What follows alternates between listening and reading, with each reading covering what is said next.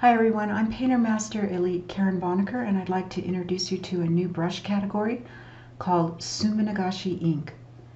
I think you'll really enjoy working with these brushes. They create a very traditional Suminagashi pouring experience.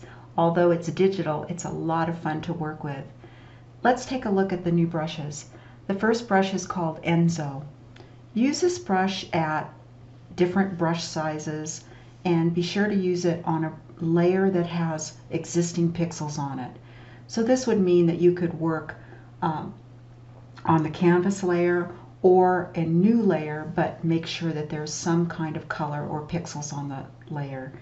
So I'm going to actually bring the size of the brush up so you can see this very clearly, and it creates the Enzo circle effect and add some real interesting texture to your piece. The next brush is called Form, and this is actually my favorite brush in the brush category. I love the way that it moves the pixels and creates these really interesting shapes and forms. I like to use it again on existing pixels and going into certain parts of the painting where I can use it either at a small size or quite large to create these really interesting shapes. And this is more of a small size brush shape here. And you can see that you can also pick different colors and apply that into the effect. So a lot of fun to work with. One of my favorites, Form.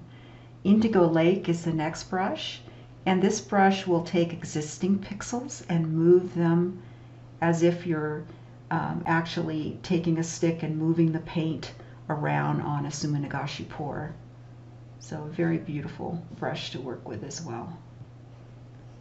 And use it with pressure settings. Soft pressure, you're going to get a relatively soft flow, and firmer pressure, you can see how it moves the pixels around a little bit further. The next brush is Marbling.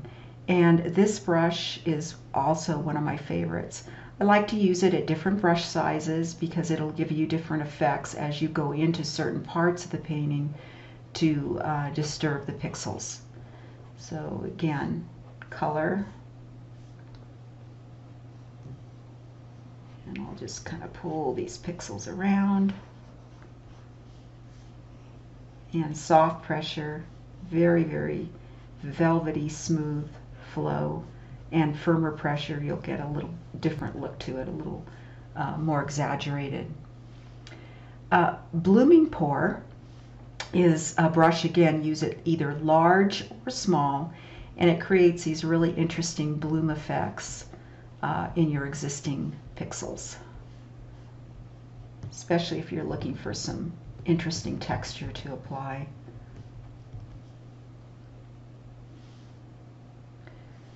This is Gauzy Crease, and this one is a crease brush, but it also applies a real interesting texture. Again, you can use it quite large, and you can see the gauzy effect that it creates, and the texture effect. And you can use it up and down motion or kind of sideways to create more of a creasing effect. Gauzy Crease. The next brush is Marbling Mix, and this is a mixing brush, although it has some texture to it as well, that gauzy effect as well. So you use this brush small or large, but you'll also want to notice that how it creates a twirling effect as it moves the pixels around. I love landscape painting, and I've been known to use these brushes for my landscape paintings as well, to create clouds, waves. So always lots of uses beyond the traditional.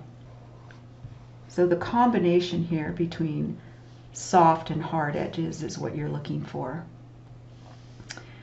Tender Marbling is a marbling brush. And again, firm pressure, and you're going to get lots of that traditional marbling effect as you can see here. And soft pressure, just a very, very soft and tender type of mixing. One of my favorites as well.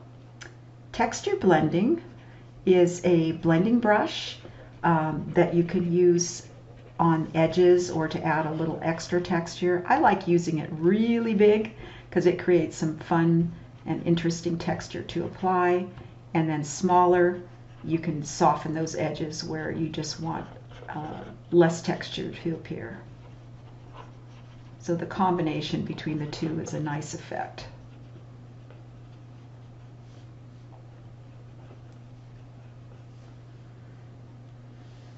The next brush is Velvet Blending, and this one is a very soft marbling brush. Creates a very soft blending effect of the paint. I'm going to go ahead and drop this layer. And that's Velvet Blend.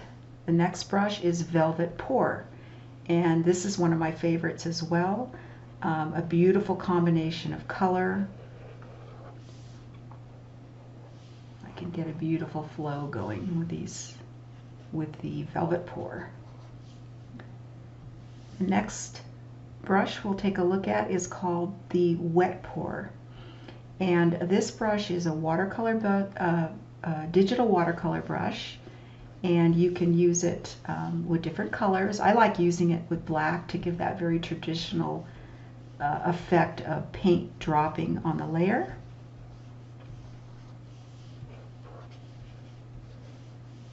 And use it at different pressures as well. Soft pressure, you'll get a very, very small splattering of ink, and firm pressure, you'll get these nice big blocks of ink coming in.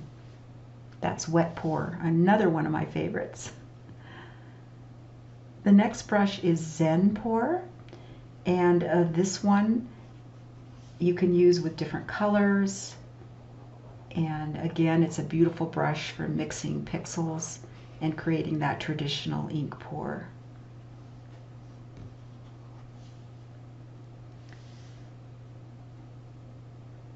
The last brush is Marbling Pour, and this brush, again, I like using it quite large. It's a brush that you'll want to start off with to create the initial effect of your pour. So it has a beautiful kind of transparency to it that I just love as well. And you can use it with hard or soft pressure. It creates very soft edges, so you can pull some of those edges out. And firm pressure, you can see where you get stronger edges. And this is firm pressure applied via your stylus. Soft, and you get that nice Suminagashi type pour effect.